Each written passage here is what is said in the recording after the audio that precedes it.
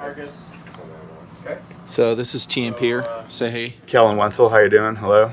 We're at Gunnies. I'm behind the counter with Bryan Hood, Coyote. Peace, love, dope. We are checking out guns for review in the Nutnfancy project. So just kind of looking at the rack, getting a couple, talking to Kelly, you said? Kellen. Kellen, okay. Yes, sir. Cool. So I gave him this gun, by the way, and I said, hey, would you buy this gun? And tell the viewers what it is there, Kellen. It's a DDM V11. It's real nice, lightweight, great key mod rail, full length, which is good because when I index, I'm way out in the front, typically. Stocks, it's all right, but hold on, go back to stock. What do you not like about the stock? well, I like how it's rubberized. You do like that? I like how it's pretty solid. Yeah, it kind of feels good up against my cheek. Okay.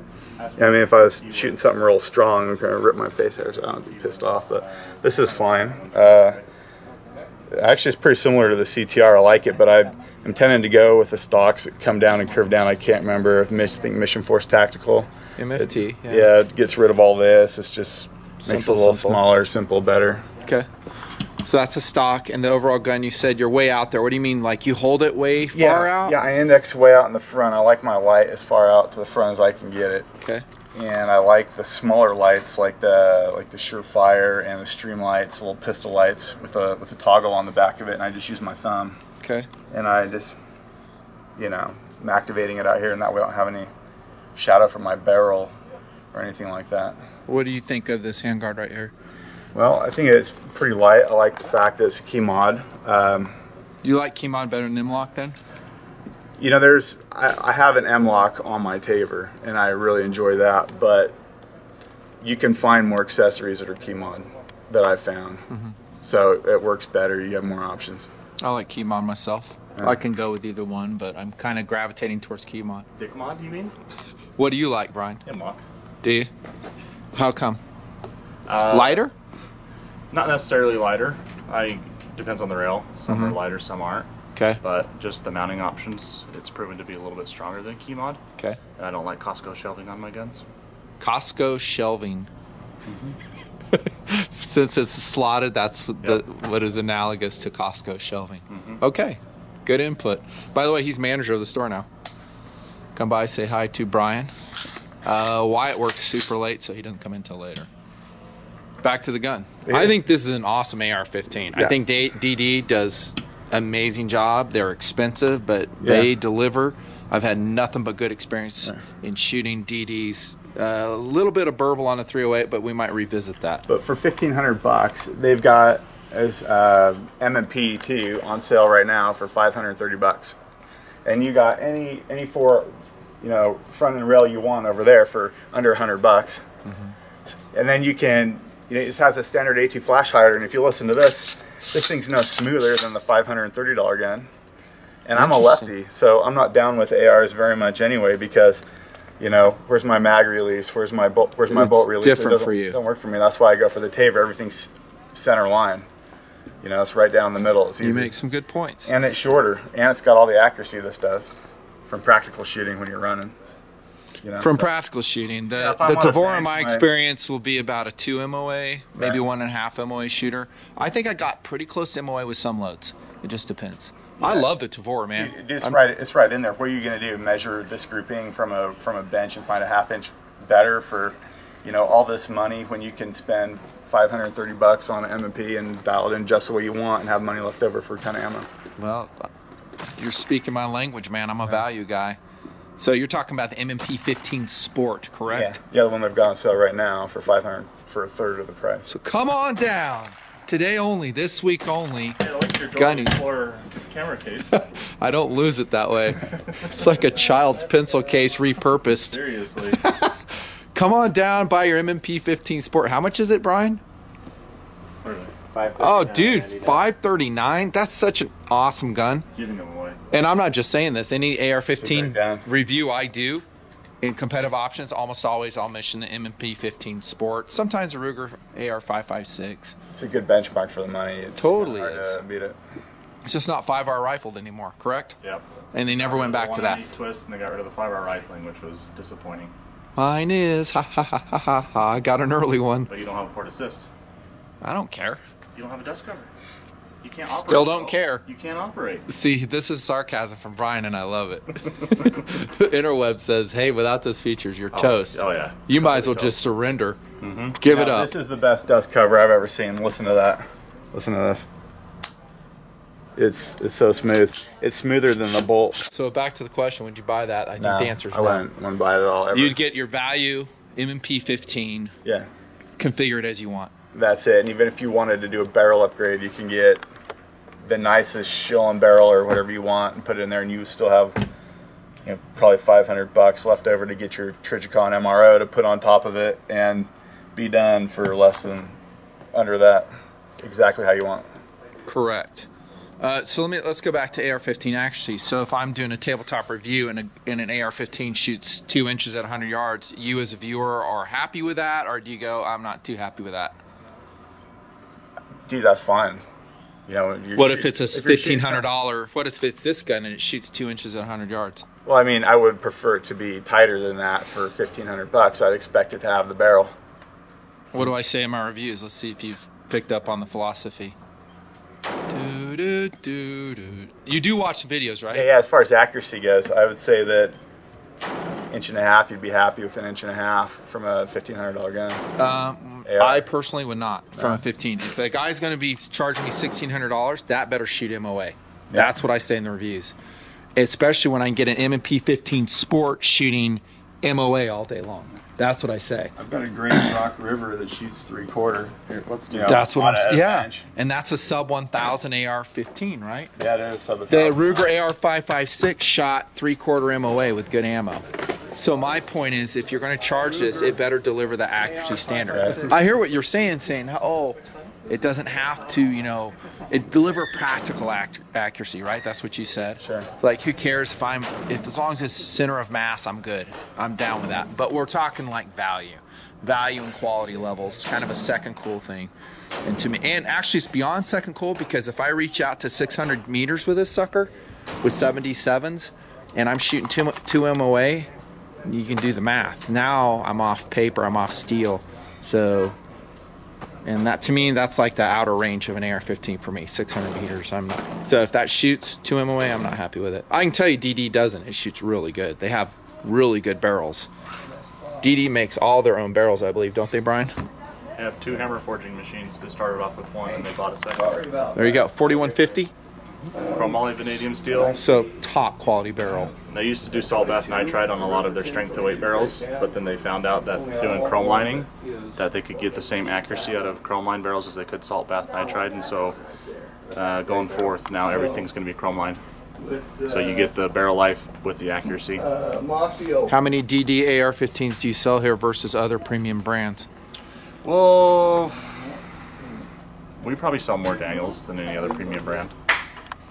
Which other one would you recommend to a customer coming in if they're looking to spend that much money? FN. Yeah. On their higher end, their TAC-2, their DMR-2s. You know, they use, you know, it's their barrels, but they're using mega wedge lock handguards and stuff like that. So you're getting a good system as well. FN's another company that has a ton of military experience, and Plus, it shows. It's just fun to say their FN name. I mean, sell FN ARs, you know, FN guns all day long. So Totally. So Tavor's your go-to. Yeah, it's short and it's got. But you said all you're the out there accuracy. holding way forward, right? Yeah, typically, because I like to have my light towards the front of the gun. But Yeah. I can accomplish the same thing on a Tavor. I can get it towards the front of the gun. You know, I'm just indexing here. This is the total length of the firearm, and that's all right. And then you put the extended handguard on your. You've got a little extended handguard on there because the stock handguard doesn't give you any room. You have no functionality with it to mount anything to. Your only mount's on the opposite side of the gun that your thumb's on, and then that sucks because even if you have a light with a tape switch, the cables are never long enough, and you can't go across the top. I never you got use your that, charging handle. You got to go around the bottom, or if you have an M-lock handguard, you can go through the M-lock holes with your wires if you want to. But so I did that initially, and then I just got away from it and just started activating it directly by the toggles. It works fantastic. That's what I do. Completely happy with it. I go KISS principle. Less wires and crap I Yeah. have in my gun, the happier I am. Yeah. Less crap I have out front, the happier I am. Right. So light, that's about it. Maybe a VG, maybe. I usually don't run a bipod anymore, unless it's a special application that I need it. I like a vertical grip for indexing, plus a Tavor.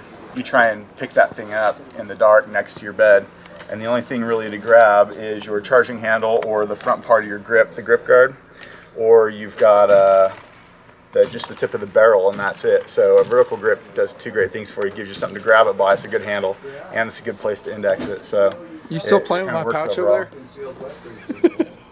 Yeah. Keep going. I'm listening. Actually, I am. That's pretty much it. You know. Good what year did you suppressor. buy your Tavor? Am I saying it right? He says Tavor. I say Tavor.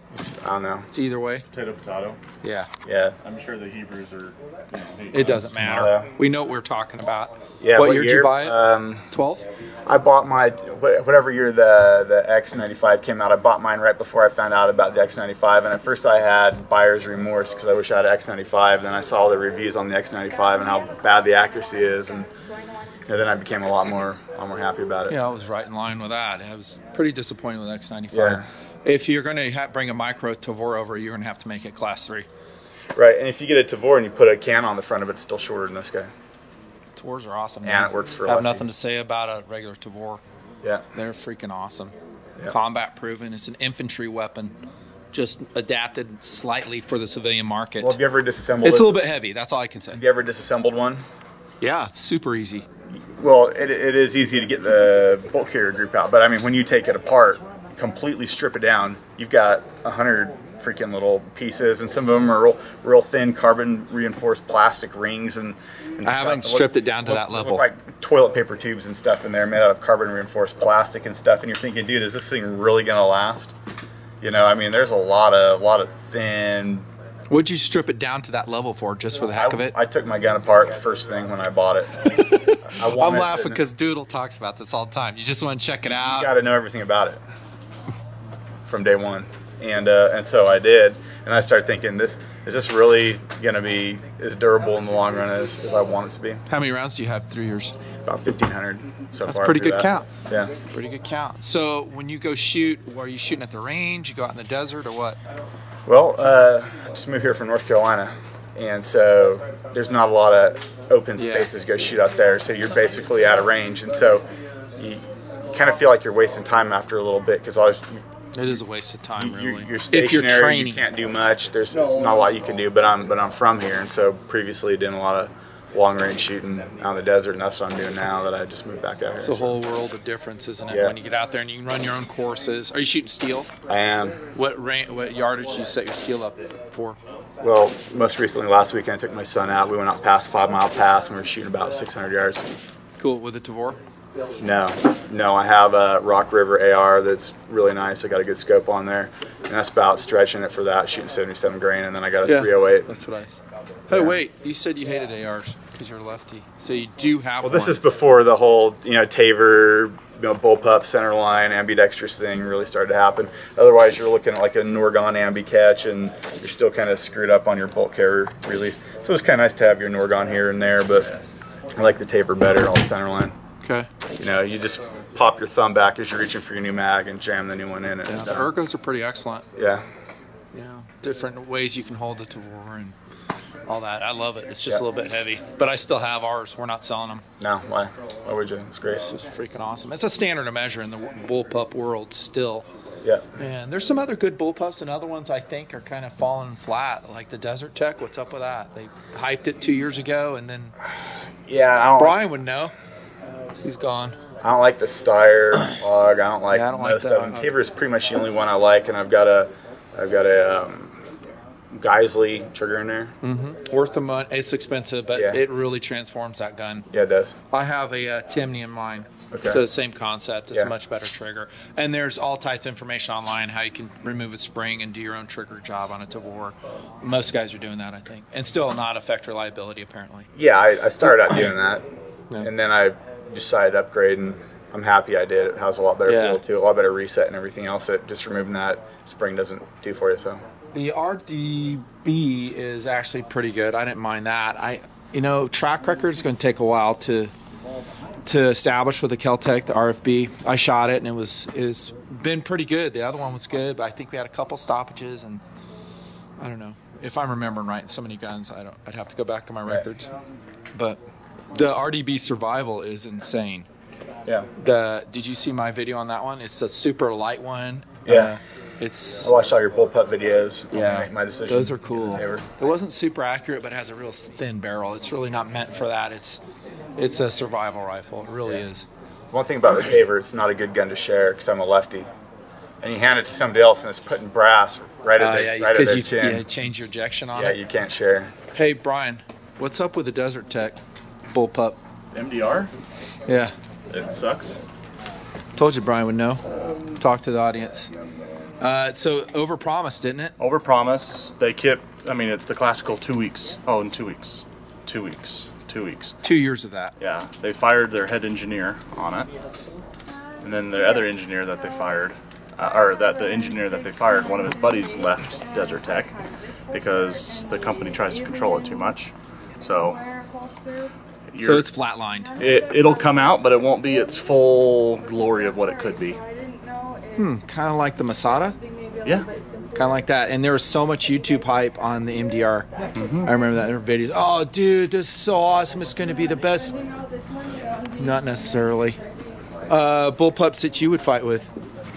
As of right now, probably just the standard Tavor, like what we were talking about. There you go. That's it. That's probably 100%. Nice. It's awesome. That's kind of where I'm at too. How about the FNS 2000 or FN 2000? You mean that funny looking boat looking thing? I'm not a fan, but I'm just asking. No. Yeah. That gun never sold well. No. Does anyone did it for Splinter Cell? You know. Yeah. What's that? The video game. Oh. Sam Fisher. Splinter Cell. That's where the FN 2000 got popular, right? That and the 5.7. I mean, that game like helped popularize those guns big time. And you cannot overplay the importance of video games and movies and selling guns. Oh, you can't. Huge. Yep. Huge. And it's this generation. I mean, most of these kids, that's how they know guns. It's because they play with them in video games, and and then they come into the gun stores. It's a good thing, really. Yeah. It's a good thing because we have a new generation coming up, learning guns and buying guns. For sure. You and I aren't going to be here forever. We need that generation protecting our gun rights. It's just scary. It is. Yeah. It is. Well, there's some good ones. The kids that serve in Afghanistan are awesome. They're pretty studly. What did you come here to buy, by the way? You're here for a reason. Yeah, I did. I got a rangefinder 6-hour Kilo 2000, and it sucks. When you hit the button to get your range, it only works about 30% of the time. And I'm not talking if you hit the button 3 times, it'll work once. I'm talking you try and get it to work 3 times, and out of that, it'll only work 1 time. So that's pretty bad. What are you going to do with it? Just eBay it? No, I'm exchanging it for you bought replacement. It here? Yep. And if this next one works, I'll be happy with it because I like the way it's set up. It's got a higher magnification than the other rangefinders in the price range, about $400. I've used Leicas for years, and they're awesome. The CRF series. It's a lot of money compared to a 6-hour. Get what you pay for, man. You bought a Tavor. That's not a cheap gun. Ooh, yeah, that's true. How's that for circling back around to value? By the time you dial in your Tavor, but I'm going to buy me a $99 rangefinder. 400. Pay the money. Yeah. You'll have it forever. By the time you dial in your Tavor, you're looking at $3,000 by the time you put an optic on it. It's pretty standard for a tack carbine. Yeah. Pretty standard for something high end. Right. It is what it is, but you're happy with it. But extremely happy. So, by the way, I was going to ask you this. So that's your go-to defensive gun in your house? Yeah, absolutely. Do you live out in property or are you in a neighborhood? I'm in a neighborhood right now. Are you shooting frangible or what? No. Have you done the math on the penetration of that stuff? Yeah, I've done the math. I use 195, XM 193, and I mean it's gonna have less penetration than steel core, and I don't think I'm gonna get. Not that I'm not saying 5.56 is like the ultimate penetrator. It hits a couple things, but going through. It's a lot more than a 9 mil. That's true. I'll say that. That's true. I prefer. Speaking from experience, shooting through car doors and windows. I prefer to have the 5.56 does quite well, especially 193. Yeah, I prefer it freaking to have rocks. A rifle caliber than a pistol caliber carbine. Fair enough. Fair enough. Yeah. Works a little bit. Do you have kids? I do. I have Wife? 3. Yep. Are they? You train your kids to shoot? Yeah, my son shoots me all the time. In fact, I'll show you a video that you're not putting on here. Okay. Afterwards, I think you'll like it. Does the wife shoot? She does. She supports the whole Second Amendment thing with you guys? Yeah, she's all in. I'm a Glock guy. She's SIG, and so we have, you know, a little rivalry going there. Speaking of Glocks, let's do a gear check right now. Well, these guys all have. Oh, yeah, I'm on my way to the gym. So. Oh, here come the excuses, dude. I don't have anything. No, I said off camera. I went. My car you're on the way to work out. So active shooter happens, and you're on your way to the gym. Barbells. What are you packing, Hood? See if I can find a load. Hold on, let me guess. You've got a Smith & Wesson product, a Glock. It's a Glock 19, and it's modified. Bingo! Let's see it. Sorry, Kellen. That's fine. We gotta see a gun from somebody. Yeah, somebody's gotta it ain't have a coming gun. from you. Oh, that looks awesome. Talk to us, Brian. What you got? Glock 19 Gen 4. Yeah, my slide work is all done by ATI in Michigan, so he does my serrations. Done it on a bunch of other guns too. He's one who cuts my red dots for all my guns. Right. Zev Pro Magwell, Apex, their Glock trigger, Surefire XC1 flashlight, 10.8 performance, fiber optic front, U-notch rear with 10.8 performance base plates, Tango down, mag release, and slide catch. Holy crap. And Does then, that thing come with batteries too? That is strict. And then I hold Glocks really high, like you can see scars from there from holding Glocks really high. Yeah, his scars on his hand are from shooting. It's a good thing he's the general manager. And so what I do is I take the factory back straps on there and I cut them off and I just give myself a beaver tail. Out. So that way I can get a beaver tail. So I get, you know, and then I do all my own stippling on there.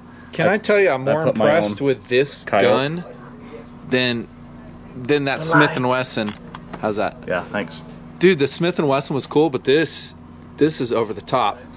Question though. It's functional, practical, but it's not over the top.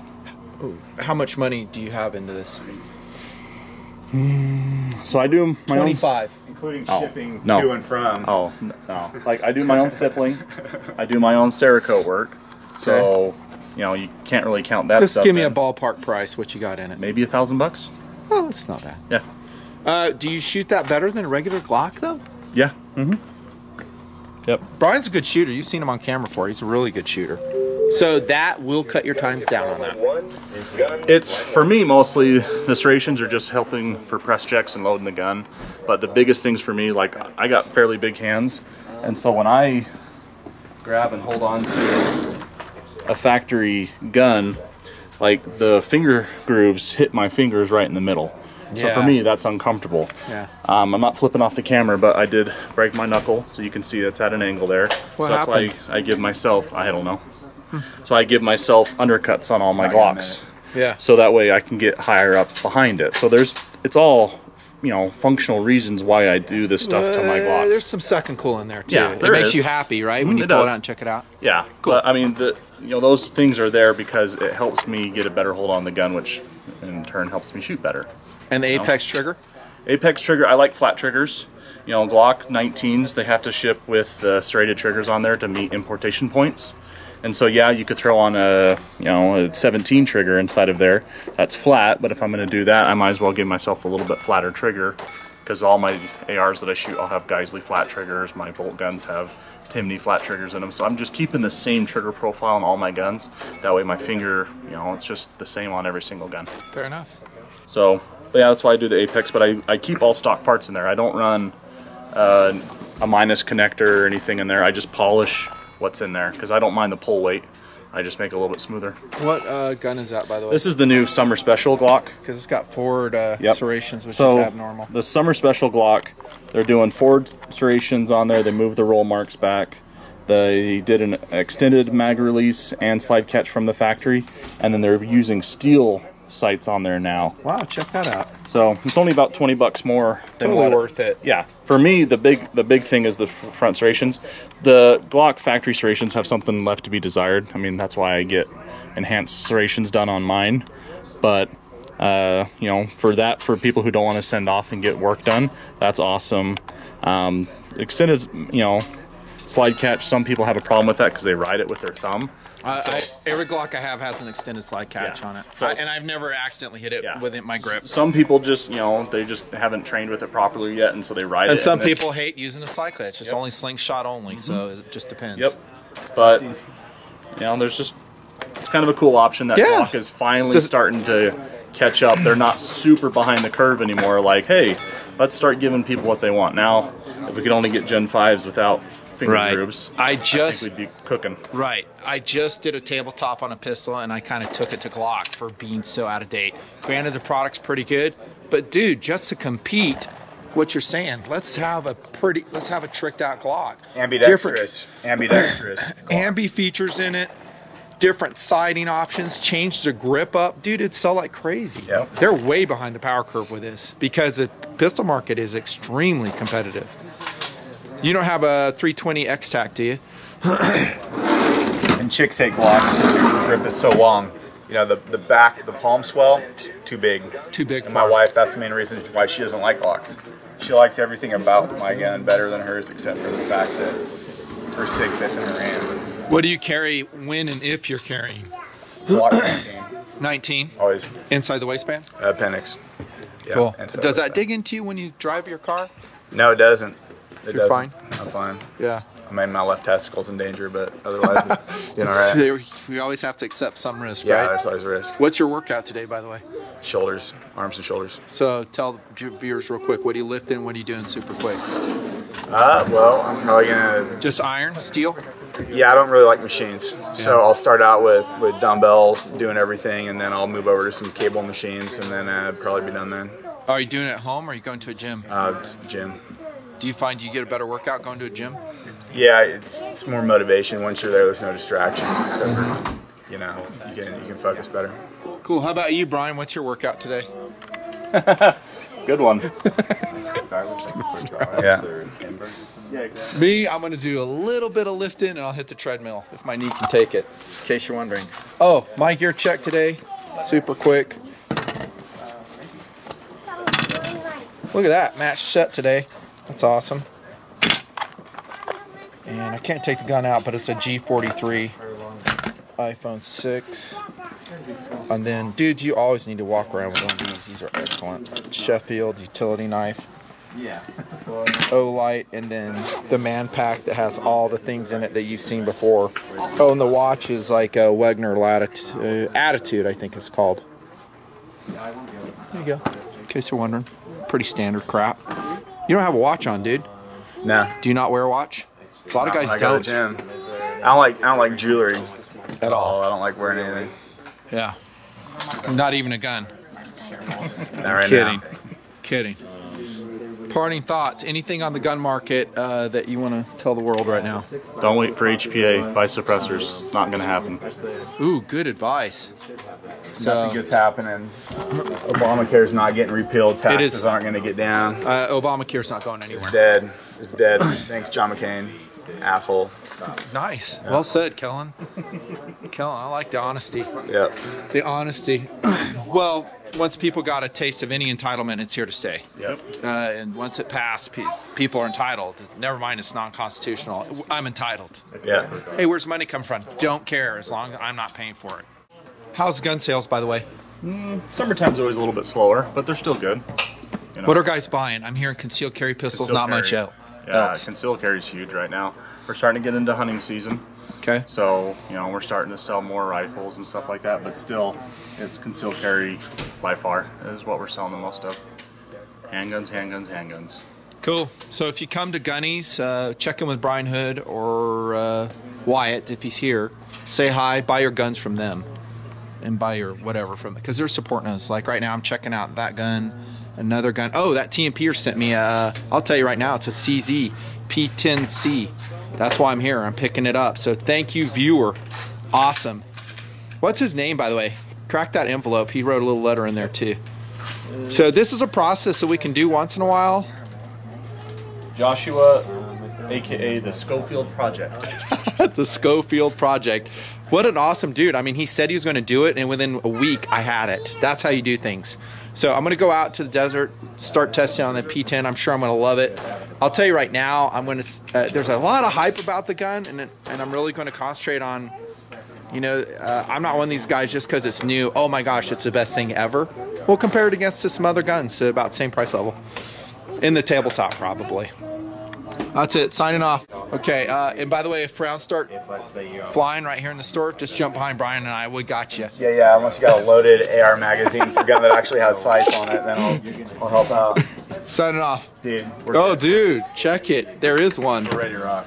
Now we got to change the location. We've shown the world.